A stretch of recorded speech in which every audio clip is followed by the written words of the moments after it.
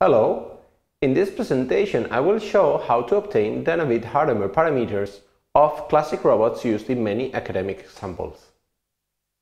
The aim of the presentation is to solve the forward kinematics of some robot manipulators shown in many academic examples using the Denavit-Hartenberg method. In the following slides I will explain how to set reference frames for each link and how to obtain associated Denavit-Hartenberg parameters.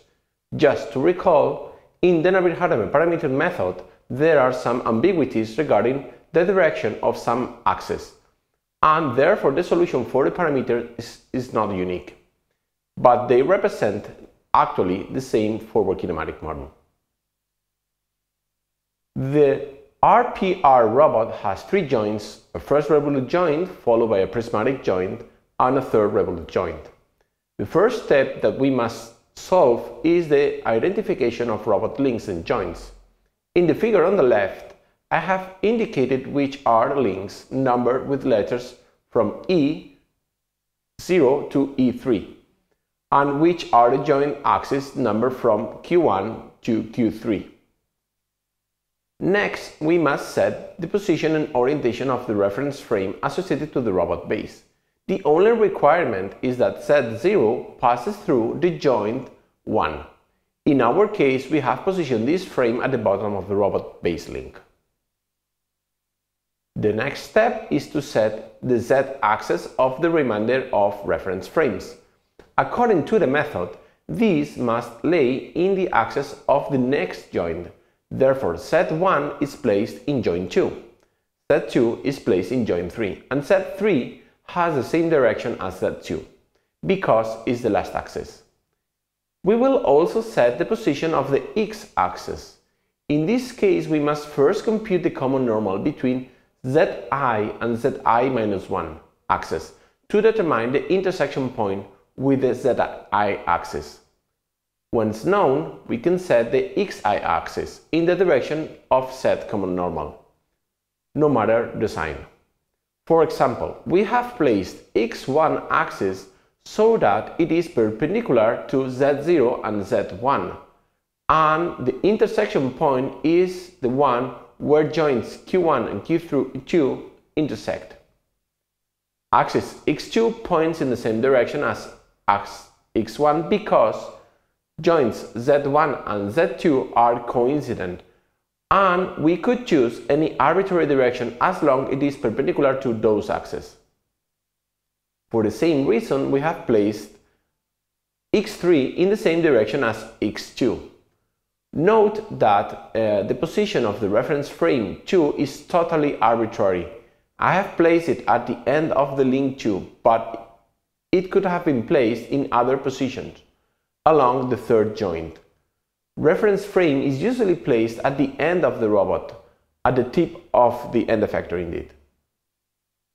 Once the X and Z axes have been placed, the Y axis came out of applying the right-hand rule, as it can be seen.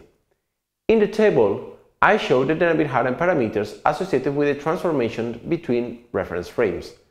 I usually assume that the configuration provided in the figure is the home configuration, with all joint values equal to 0. Please remember that the angle theta is the angle that we must rotate about the axis Zi-1 so that xi-1 points towards xi. The quantity di represents the displacement along the Zi-1 axis, while the quantity ai is the displacement in the direction of the xi axis. Finally, the angle alpha I is the rotation around the xi axis so that Zi-1 is aligned with Zi. In this second example, we have a PRR robot with one prismatic and two revolute joints, as you can see. The procedure is the same as before. We first identify the links and joints numbered from E0 to E3 and Q1 to Q3, respectively. Next, we set the position of the reference frame of the robot base, usually at the bottom, with Z0 axis pointing in the direction of joint 1. Then we set the position of the rest of the z-axis, each one on the axis on the next joint. The z3 axis will point in the same direction as the z2 axis. Then we place x-axis.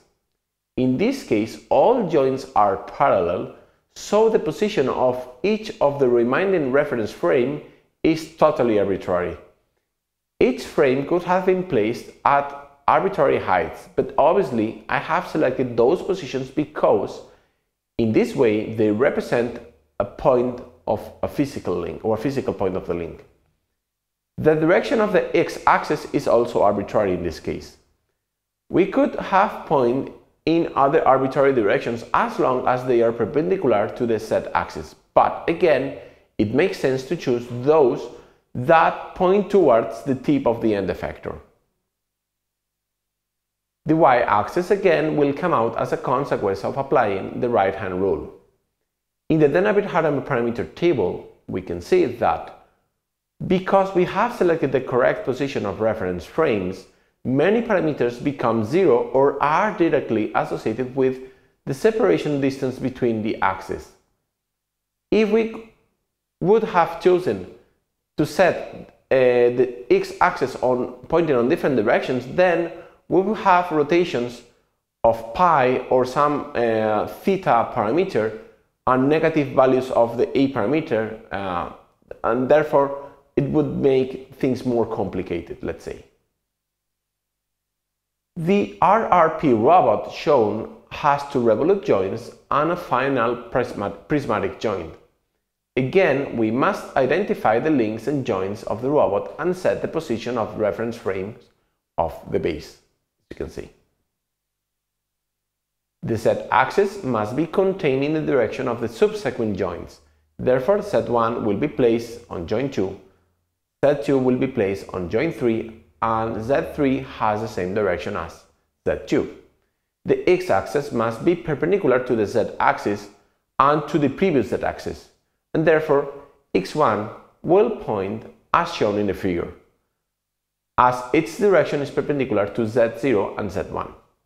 The x2 axis will point up or down because the normal common of z1 and z2 is the vertical line coincident with q1 in this case. x2 pointing upwards or downwards is an arbitrary decision. Anyway, I have also decided that x3 points in the same direction as x2. In the table of the Denavit-Hartenberg parameters, we can observe how parameters theta and alpha values are different from 0 as a consequence of rotations in x and z axis.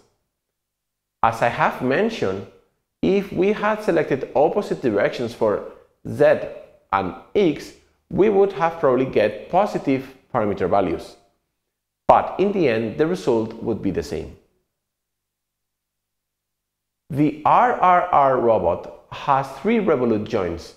Its structure is just like the three first joints of the vast majority of industrial robot manipulators. Joint 1 is a vertical joint, while joints 2 and 3 are horizontal and parallel joints. Following the ideas of the previous steps, we need first to identify links and joints as well as to set the position of the reference frame 0. The z-axis always points in the direction of the next joint, and the x-axis are perpendicular to the z-axis and the previous joint. For example, x1 axis is perpendicular to z1 and z0, pointing in the same direction as x0, while x2 and x3 axes will point upwards as their common normal is the vertical line coincident in this case with q1. As a consequence, we can now place the y-axis and obtain the Denavit-Hartenberg parameters that are shown in the table.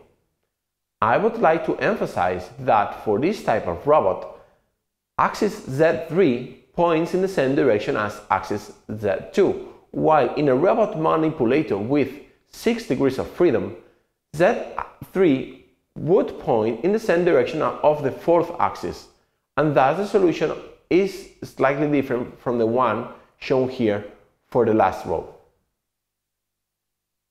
In this final example, we will study the Cartesian robot case with 3 prismatic joints. In this case, as you can see, we have chosen as joint 1 as the one on the left side, although due to the geometry of the robot, we could have chosen any direction parallel to Q1.